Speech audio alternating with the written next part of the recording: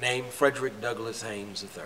And how long have you been pastor of the church? 35 years. Really? So, tell me about where you're from. How did you get to pastor this church? I remember you said a tidbit on Sunday about they try to lock you out the doors of the church and they didn't want to let you pastor, and there's very few people around here that know what you were talking about during that time. I'm sure they're here, but I was like, what? No, that's real. Okay.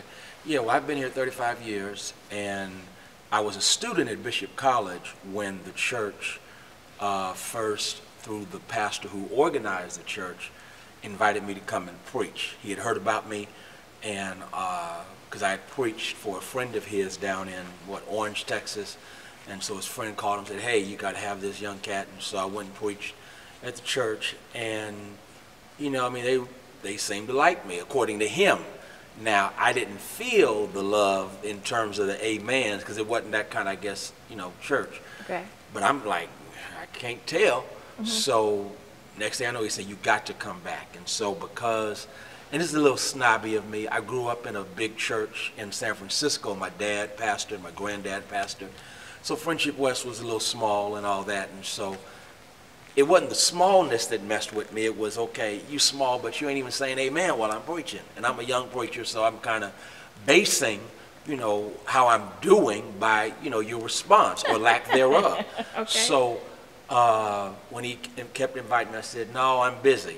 And busy? What you doing being busy? I'm a college student. You know, I wasn't busy. I was lying. So he said, okay, and this is in July of 81. He says, okay, first Sunday, February 83. I know you're not that booked. So I said, okay, you got me. So I came back. Well, that Sunday, you know, unbeknownst to us, he had walking pneumonia, and he passed away that week. So I'm the last preacher they've heard. I'm a senior at Bishop College, and, you know, they asked me, okay, will you serve as, you know, interim pastor until we get someone?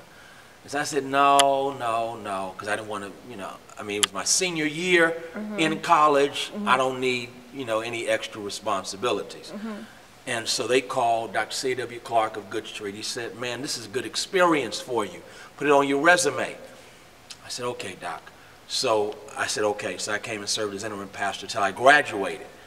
And then I got ready to go to graduate school, but I went home to check on my mom's. She had been through a divorce, had a rough time, and so, you know, I ended up staying. You know, the idea was to stay for a semester and then go to grad school after that. Well, while I'm making up my mind about grad school, unbeknownst to me, Friendship West decides we want to make him our pastor. Got it. And so they voted for me to come and serve as pastor. I said, nope, can't do it. And so they said, well, you going to pray about it? Nope. I'm on my way to grad school. It wasn't my plan, you know. Yeah. And so they called Dr. Clark again, but they also called Dr. Manuel Scott, who was at St. John, both mentors. And so they said, man, you got to pray about it. I mean, this is preaching. It's the Lord's work. At least consult with the Lord before you make a decision. Makes sense. So I prayed, and I felt like, okay, well, maybe this is it, you know. And so that's how I got here. And then what you're referencing, like 5 years into being here, you know, I got married because I was single when I first got here. So I get married, and that didn't set well with some people. And so, I mean, yeah, we had like an exodus of, you know, people, I guess, who had hopes, and I wasn't really down with that. And then the former pastor's wife, you know, she had her own agenda, both, you know, personal and in terms of the church. And so she came for me, organized a group, and that group basically was able to get a judge to think that I was doing some stuff that I wasn't doing, and the judge then issued a restraining order on me. So I was out of the church for a month, and then we had to go to court.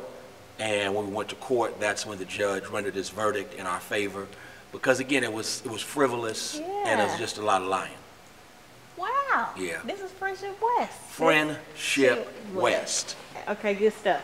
So tell me about your teachings. Like, everybody thinks you're the black church. Is that intentional that you're the black church?